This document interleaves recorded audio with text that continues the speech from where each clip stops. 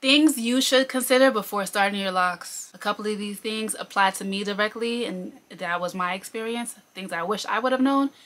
And the rest, I just think that you should consider. If you're watching this in December, up until the 21st, we have 35% off the holiday bundle. Get your loved ones the gift of lock maintenance. Now, the first one, this is what I experienced myself. I wish that I knew that my parts should not have been the same all over my scalp. Why is that? Because our hair density is different throughout our scalp. For instance, this is the case for me, and I'm sure this is the case for a lot of people. The hair along our hairline from the front to the back tends to be a bit thinner than the hair at our crown. And that's normal. But that also means that we may want to create larger parts along our hairline so that our locks come out more uniformed. And it's not just about uniformity. Sometimes when our locks are thinner along our hairline, it becomes concerning. We think that they're gonna break off. We think that they're gonna get like caught onto something and get snatched, and that's very possible. So it is a legit concern. So if you are starting out, definitely consider if your hair is thinner along the hairline, which it most likely is because that's the case for most people, all around our perimeter, and make those parts a bit thicker. Or else you may have to combine your locks down the line. There's nothing wrong with that. I've combined several along the hairline. I started out with 120 locks and now I have 94 locks. So you do the math. That's how many locks I combined all along the hairline.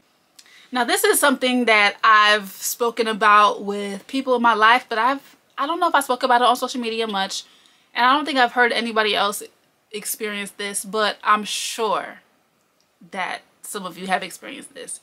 So I wish that I would have known that I would have recurring dreams about cutting my locks off, about combing my locks out, about relaxing my hair.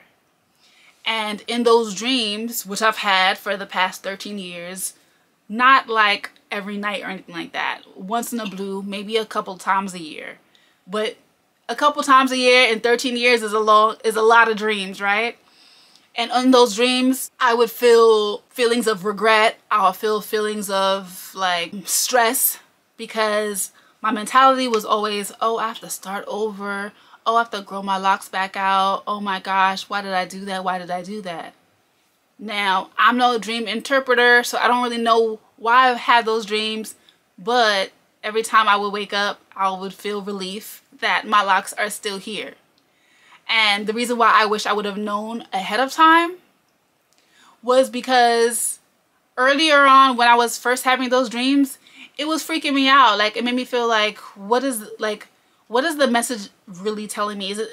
Are they telling me that I should cut off my locks? Are they telling me that I'm going to? Am I gonna neglect my journey? Like, why am I having these dreams? And oftentimes, I don't think that it's worth investigating what our dreams are about. You know, you may disagree, but I personally don't think that most dreams are worth investigating. And I like to focus on the feeling that I have after the dream. And at the end of the day, I felt relief that my locks were still here. So that's all that really mattered. Okay, this is another one that I personally experienced. So I am not saying that my locks cause headaches, because they don't. My locks do not cause headaches. However, when I do have a headache, my locks do make it worse. And that's something that I experienced as my locks have gotten much longer. And even though I wouldn't classify my locks as heavy at all, when my head hurts, when I have a headache, a migraine, I can absolutely feel the weight of my hair, and it's stressful. It's a pain. So with that knowledge, I like to try to be as proactive as possible to prevent headaches, because they're the worst. So that's something to consider. Maybe you think that your locks are causing your headaches, but maybe they're just exacerbating your headaches. Okay, so now this is for you guys. This is not something I personally experienced because I wash my hair every 2 weeks religiously, pretty much. But I must say that I want you all to know before you start your locks that you should really be clarifying your locks monthly. And when I say clarifying, I don't just mean shampooing. I mean using a clarifying shampoo. There's some shampoos that are clarifying. There's some shampoos that are moisturizing. I recommend once a month clarifying because that will help to prevent you from needing to do detoxes like apple cider vinegar soaks or dish soap soaks even. Even if you don't use heavy products, heavy ingredients on your locks will still accumulate, build up if you are not clarifying them regularly. If you want a clarifying shampoo recommendation, the Loc Detox Clarifying Shampoo by Love, Light Locs is a great one. It is a mild detox, so it's safe to use once a month. So if you are clarifying your hair monthly, if you are using lightweight products on your locks, then you may not need to do detoxes on your locks. You may not. I probably still would, maybe once a year, twice a year maybe.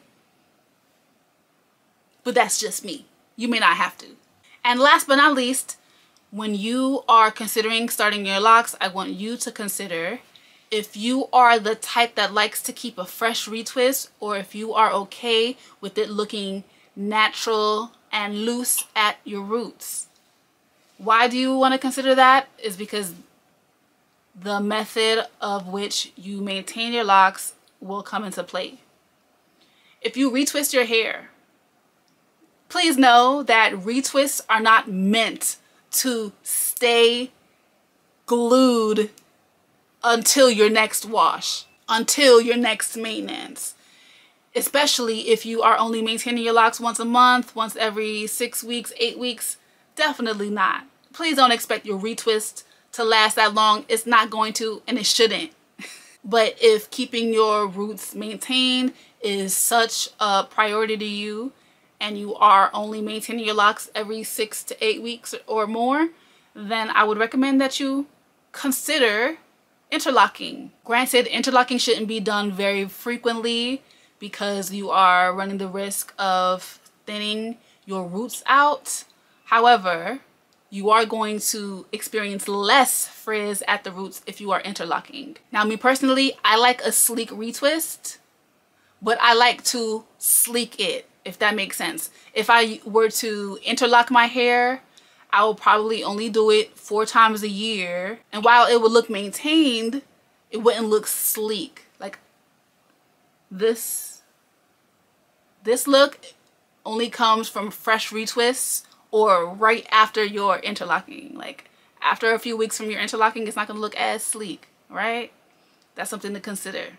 So that's it. Those are 5 things I want you to consider before you start your locks. If you're watching this in December, up until the 21st, we have 35% off the holiday bundle. Get your loved ones the gift of lock maintenance with Love, Light, Locs products. Thank you so much for watching. Love, Light, and Locs.